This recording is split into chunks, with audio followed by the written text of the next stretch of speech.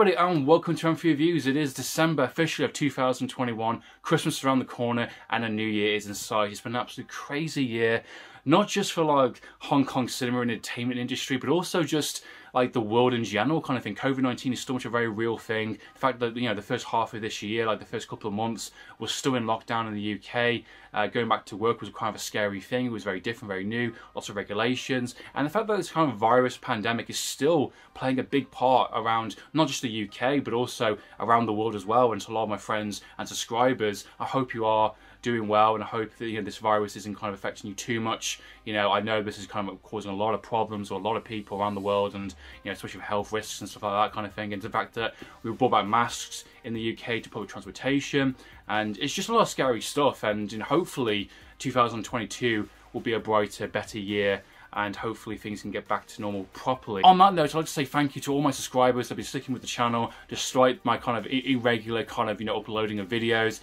I do try my best. I've been getting a really increase in tick of subscribers recently for the channel, up to like I think additional 7 or 8 subscribers in the past couple of weeks. Thank you so much. I really appreciate you enjoying my content, and thank you to the amazing Asian Circle group that have been really fantastic and just really dishing out amazing content. I've got a huge kind of watch list pile to catch up on and to kind of, you know, comment on your videos. It's been amazing to see all your uploads and to see everyone's doing well. Good end to the year for me. I am starting a new job soon, which will give me a nice kind of like, you know, regular kind of shift patterns from what I usually am, and hopefully more time to actually do more videos for this kind of channel, because I'm really struggling to find the time to film, edit, put together, render, all that kind of jazz. But for today's Hong Kong video, we're talking about some more Shaw Brothers.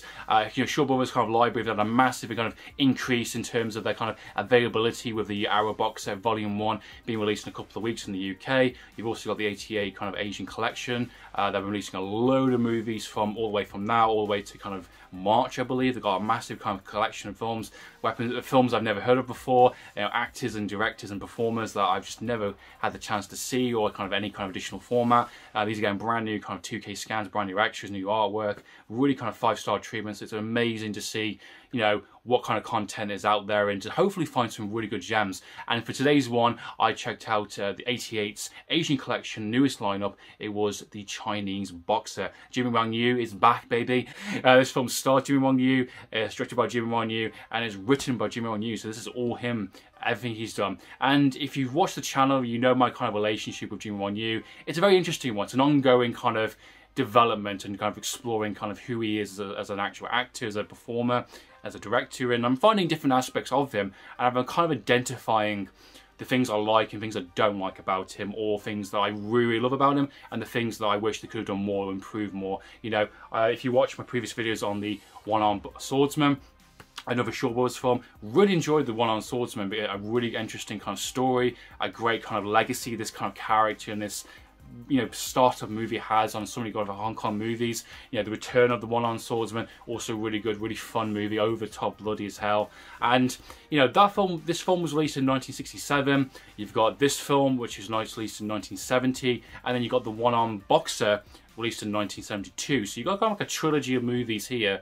all released within a couple of years of each other, and you're seeing an evolution of who he is in terms of as a director, as a performer, as a kind of martial arts fighter, and the kind of projects he's involved with in terms of Shaw Brothers, and then eventually going to do his own movies later down the line, and his kind of influence on all over Hong Kong cinema.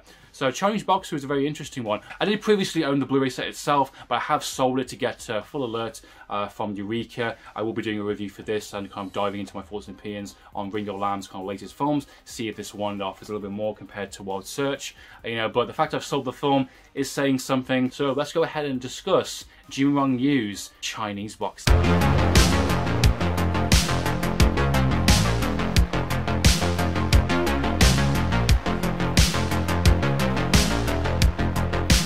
As previously mentioned, the Chinese Boxer was released in 1970. This was 2 years, or about 3 years before the One-Armed Swordsman, and about 2 years next to the One-Armed Boxer, which is a quite interesting kind of little trilogy, as previously mentioned. And I kind of find this as a very interesting kind of blueprint to kind of Jimmy Wang Yu's kind of evolution of his movies and his kind of attitude in terms of how he wants to make movies, how he wants to be kind of shown in terms of a martial arts kind of fighter, as a director, as a performer kind of thing. And it's very interesting going to see, you know, where his strengths and weaknesses lie. And if you've watched my previous videos on the one-armed swordsman and one-armed boxer, which I did, two films that one really liked, one I didn't like at all kind of thing, and I kind of cracked why I don't like it. And I'm going to go into a bit of the story and a bit of why I think works for me personally, what I liked and what I don't like. Chinese Boxer is kind of ideal to be the perfect movie in this kind of weird kind of little trilogy, in a sense of kind of this evolution of movies during that kind of time, because it's actually pretty solid. I actually did quite enjoy this film for the most part, and I can see why he started to go wrong later on, and obviously where he ended up doing, you know, with his own individual kind of production company later on, doing more kind of cheaper, kind of more quicker, easier Hong Kong movies, and the quality started to dip. And I can see why it kind of led down to that kind of path, because one thing I like about the one-armed swordsman is that his characterization. Jimmy Wang Yu, when he has a character attached to him, is actually pretty solid. You know, despite whatever kind of issues that first film has, or any of the kind of sequels kind of thing, the first two movies, One-Armed Swordsman and The Return of One-Armed Swordsman, I actually really like, because I'm invested in the character. He actually is a full-on flesh kind of character that has a backstory, who has motivations, who has fears, who has kind of doubts, and his interaction between, you know, his friends and the love interest characters he has, these enemies. You're with that character for that entire journey, and you're with him for his lows and highs and wins and loses kind of thing throughout that entire experience. And same with the kind of the sequel, even though it is ridiculously, insanely badass kind of thing of him, and he definitely likes to portray himself as a kind of invincible kind of Superman kind of thing. And I'll get to that more in a little bit, but I think his strength lies when he's actually being directed in the correct way, when he's actually showing the right kind of characterization in terms of who he is as a person. And I kind of start to realize the issue I have with some of this film, Chinese Boxer, and especially One-Armed Boxer, is that both films doesn't have a character. He's not really a character in those two films. For most of the Chinese Boxer, the first hour, I'll say very easily so, is mostly based around the villains, and he's not really a main character per se. He's not really a main protagonist. It spends a lot of time building up kind of the treachery and the kind of the villains of these characters, and they're over the top and they're slimy. You know, the storyline follows for One-Armed Boxer. Basically, you've got an academy, a martial arts school. You've got a very greedy kind of, character that basically wants to use the place as a casino to make some money, who wants to kind of, cheat and gamble and steal kind of thing, and be the ruler and make money kind of thing. So he hires some Japanese kind of martial art experts, and he brings them in to literally kick the effing asses out of everyone in that kind of little dojo kind of thing, like kind of, little academy, clans kind of thing.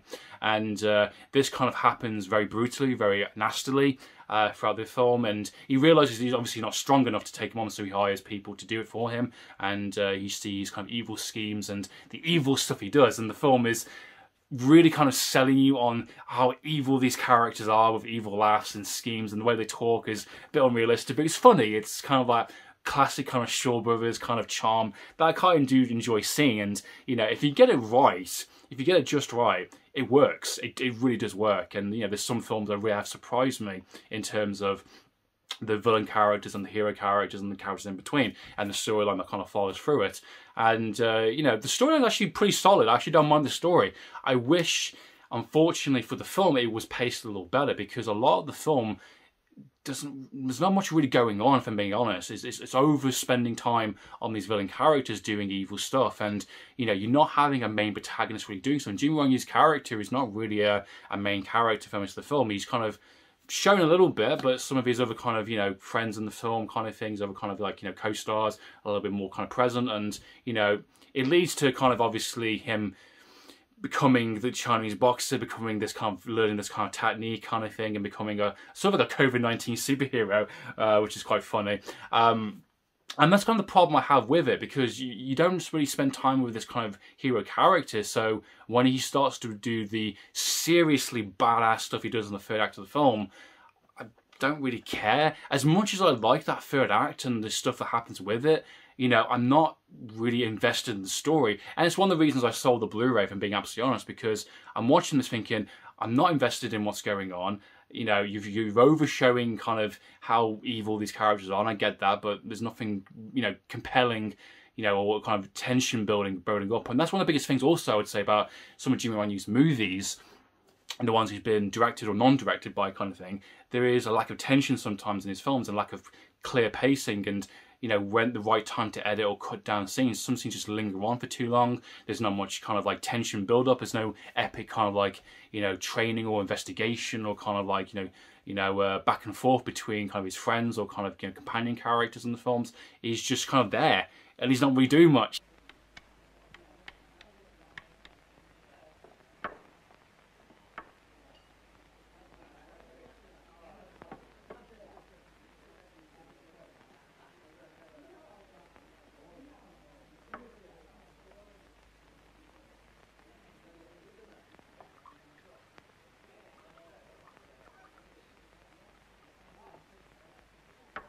You know, apparently in the description on the Blu-ray, it says he basically does what he does because he gets revenge on his friend that he kind of lives with. And I think, oh shit, yeah, he did have a friend, and I completely forgot. And he does sort of have a love interest, maybe, sort of ish.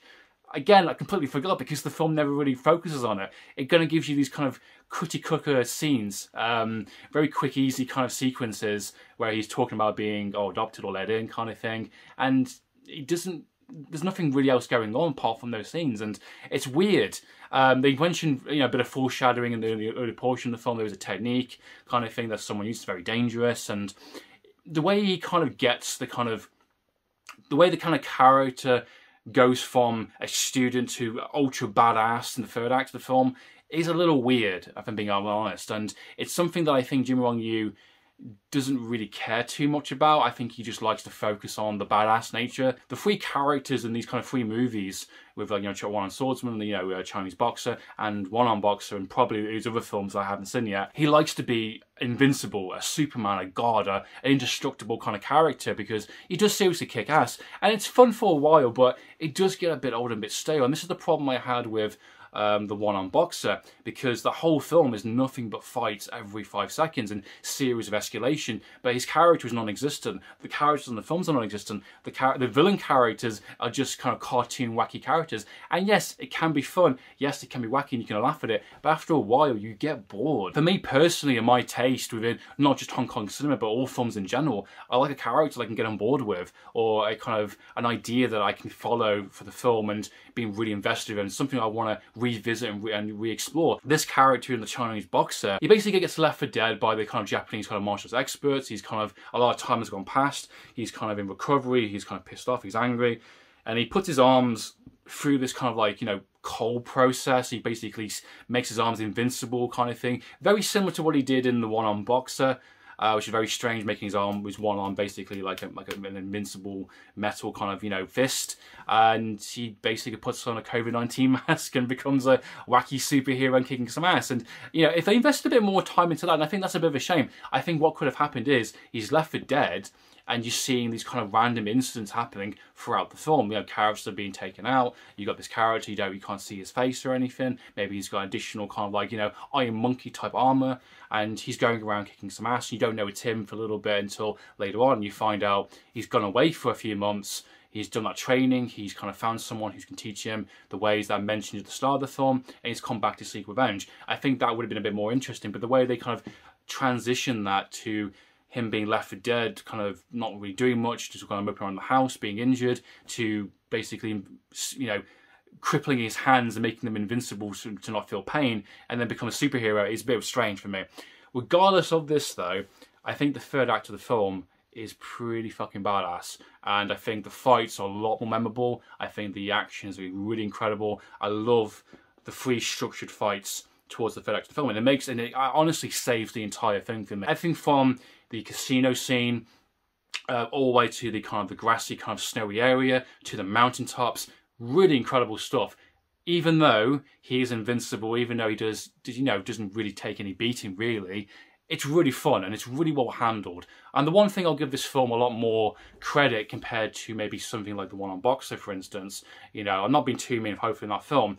I like the cinematography in this film. I like the Foley work in this film. The sound design is really incredible. Every punch, every kind of impact, the quick editing in places, the camera work for kind of like what, early 70s, you know, kind of late 60s kind of, you know, work. It's really incredible. You know, there's shots and there's ideas and there's things put together in this film that I wasn't really expecting to see. And he's definitely got a lot of talent, and I really like seeing him when he succeeds in offering a character in a film that really is a lot of fun. That's when I kind of really get behind Jimmy Wang Yu as a person and as a kind of filmmaker. I just wish he had clearer editing, more tension to allow the character to build up his kind of rage a little bit. Spends way too much time on the villains being evil, doing evil stuff. There's even a kind of a rape sequence which lasts a couple of minutes, but it's a bit weird because it's just kind of thrown in there. It's not needed. It's kind of like over kind of selling the fact that they are evil, so when he does the things he does in the third act, we're behind him. And yes, it's bloody as hell, which is really fun. It's some great kind of all-in-one take shots, and he's definitely having a lot of fun. And I'm having a lot of fun watching it, definitely.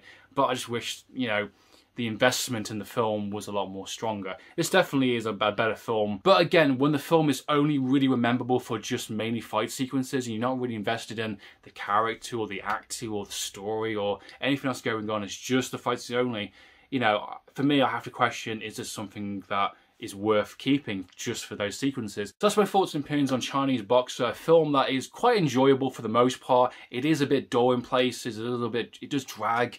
For the first hour, it's over kind of selling itself on the villains. It does have a non-existent kind of main protagonist. He doesn't really do much for the most of the film until he actually randomly gets invincibility, pain threshold powers from this kind of ritual he does kind of in a cave until he becomes a COVID-19 superhero. It's a very strange film that has a lot of issues, but granted, after you get past that first hour of that film, when you get to the casino sequence, it is a lot of fun, and everything you've been hoping the film builds up to really does deliver in a really fantastic kind of third act kind of sequence. It's a bit of a shame. I wish I liked this a bit more. I've seen 4 Jimmy Wang Yu movies now, so I'm very curious to see some of these sequels to these films.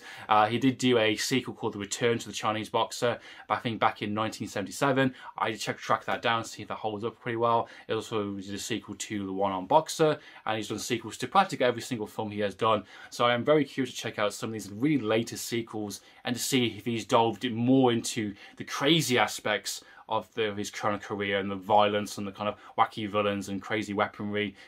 But has he matured? Has he gone back to more of a kind of character-based kind of movie, but maintaining that kind of crazy aspect? Has he just become a kind of B-movie kind of filmmaker by the end? I'm very curious to explore more of his movies. Please comment down below what are your thoughts and opinions on the Chinese Boxer. What do you think of the sequels? Are they really good? What do you think of Jimmy Wang Yu's current career in general? I'd love to know your thoughts and opinions, guys. Please comment down below. In the meantime, Amphlett Reviews, signing out.